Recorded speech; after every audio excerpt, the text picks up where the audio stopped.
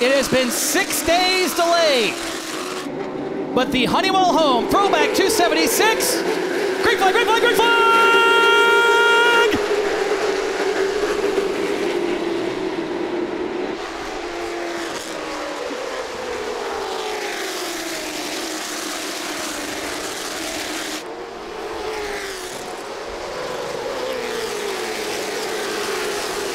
Field races their way into turns 1 and 2, and up front, it is Connor Hall, the Dick Trickle throwback, and he's trading paint with the king, that is William Sawalich in the 43. Hall leads lap number 1, and already, Ryan, they're coming up with some slower traffic in the form of Clint Boyer, Hayden Swank in the AC Delco car. He's setting a pace to where he's able to sort of let this 43 car go right here, but he's also lifting early to try to save that right front and probably rolling into the gas really easy on exit to try to save that right rear. Well, it didn't work for him that time. New leader, lap number 8, William Sawalich takes the king to the front. The STP 43 leads at Hickory. Dylan Ward in the teal number 77, and look up front. Oh, problems, turn number 1. Hayden Swank in a very precarious spot. There on the outside of turn number 1, he has looped the AC Delco Chevrolet. The first 2 rows as we go through the KRC power steering restart zone. Green flag is out yet again, and we are off and racing.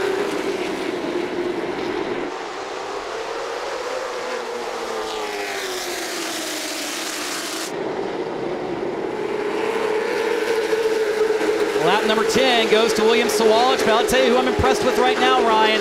That blue number 8, Jeff Burton throwback of Zach Miracle. Had a really good run here back in the spring, got thwarted with a mid-race accident, but he now is up to 2nd and chasing down William Sawalich. Caution, turn number 4. Chase Burrow, Dylan Ward, Luke Finhouse, and I believe that is Jonathan Schaefer. Yes, it is. All involved over in the 4th turn. That is not what you want to see, man. Oh, Luke Finhouse's car's done. Let's take a look. Oh, Dylan Ward and poor Luke Finhouse, Jonathan Schaefer had nowhere to go. Isabella Robusto and Garen Mash taking to the pit lane. What happened here, Ryan? As we're looking back, looked like, well, the 8 appears to be coming down the racetrack where the 77 is, and just contact where they both get sideways, and then there's nowhere for the other 2 to go, unfortunately. William Sawalich and Zach Miracle lead the field to turn number 1, and the Honeywell home Throwback 276 is green one more time. And that 57 we talked about just barely made it back out before the field. Speaking of barely, oh, the contact there between the leaders. William Sawalich barely going to lead lap number 20. Did barely lap number 20 for William Sawalich. A little bit further back, there is the flying number 11 of Bobby McCarty, and Ryan, he started shotgun on the field.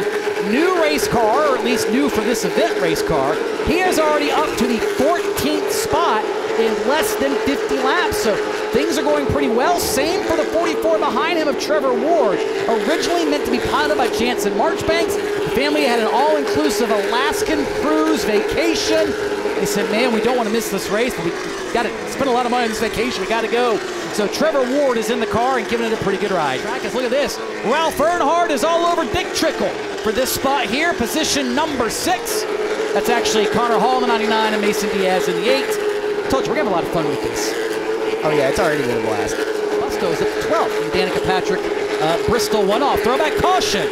Caution on the Speedway. And trying to see exactly what it is. It is not a competition caution by rule. That would have been after 55 consecutive green flag laps.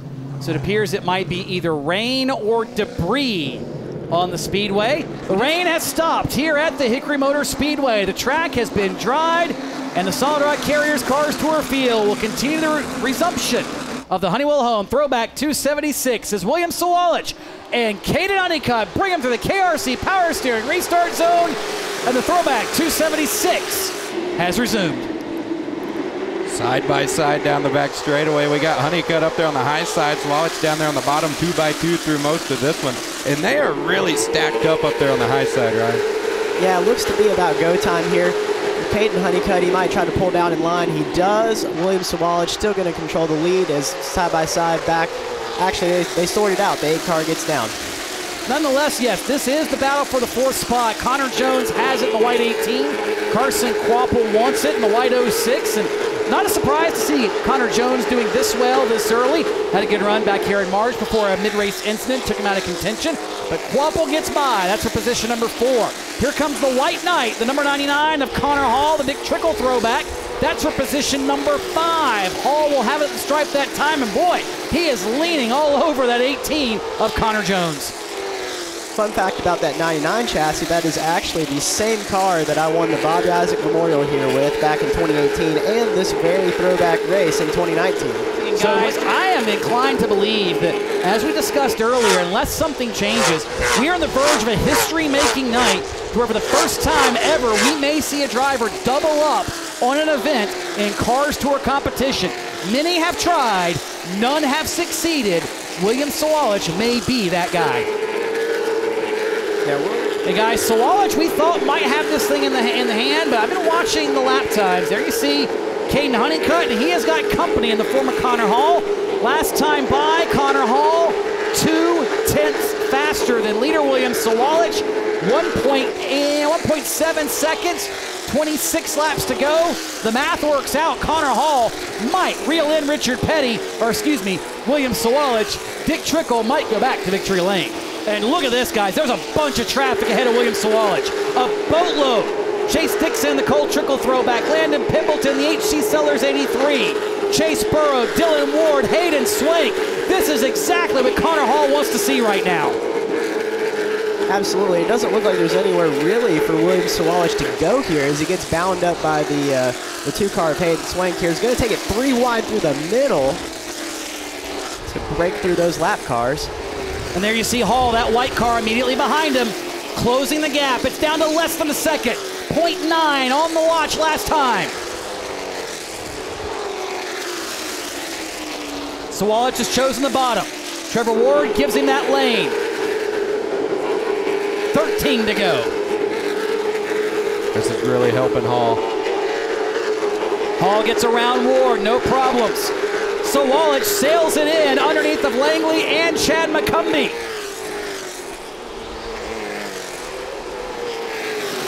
Clear for William Sawalich. Connor Hall may have the same thing this time off turn 2. He now clear of Chad McCumbee. The gap officially last time, less than 0.4 of a second.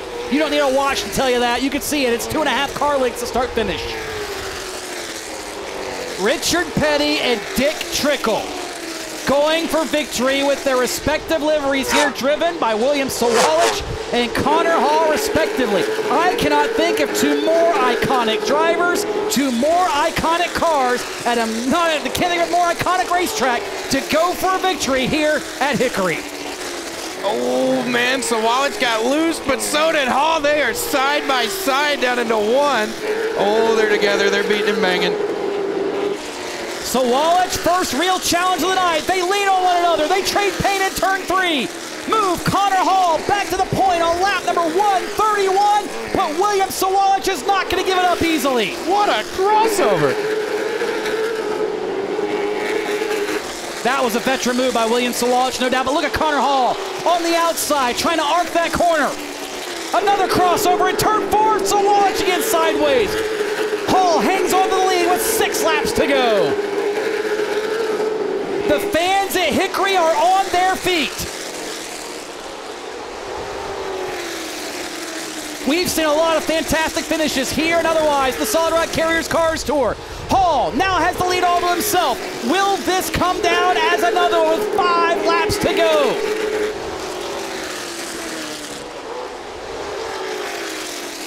Oh, he's going to give him the bumper there. Oh, he moved him up. We've seen this now multiple times, and guys, they have that much respect for one another. They will move each other, but they have yet to wreck one another. Hall again, the crossover off turn 2 this time. Do we see it? He now, look at Sawalich on the wheel. Swatting flies in the cockpit. This is shaping up to be one of the best finishes Hickory Motor Speedway has seen. He's going to make contact again. Hall moves him up the racetrack, and you see slower traffic starting to gain ground. The gap's now a car length. The Sawalich is sideways. That may have been the winning move by Connor Hall. Just enough ground. This time through turns 3 and 4. Hedgecock racing pole sitter. Connor Hall will see the white flag. He has fallen back through the field, clawed his way forward, and in an epic battle for the ages with William Sawalich, Connor Hall sails the car into turn number 3, and for the second time in Cars Tour Throwback history, a Dick Trickle throwback goes to victory lane in the Throwback 276. Tonight, it is driven by Connor Hall. What a drive by Virginia's Connor Hall. We'll go down and talk with him here in Edelbrock Victory Lane. How in the world did you outduel the king in a Dick Trickle car? That had to be one of the best races we have seen in years. How did you do it? Well, I mean, first, before we even get to that, I mean, I don't even know how old the kid is. I think he's 15 years old, and he's driving like the king. So hats off to those guys. You know, we got a little physical there, but I think both of us kind of realized it was the only way that one of us were going to come on top. So, you know, hats off to those guys. They bring an incredible piece. But, I mean, darn, as far as the race, you know, I call it the halfway break. But the rain delay, I thought we were really messing up on our strategy. But obviously at the end it paid off, so here we are. This is now third win of the year for you in the Solid Rock Carriers Cars Tour. The points kind of take care of themselves at a certain point, but you're just worried about race wins and hoping they do take care of themselves. I mean, as good as the junior crowd is, you know, we got a lot of chasing to do, but I think obviously we're starting to put the puzzle pieces together. This was the car that we had to completely rebuild after South Boston.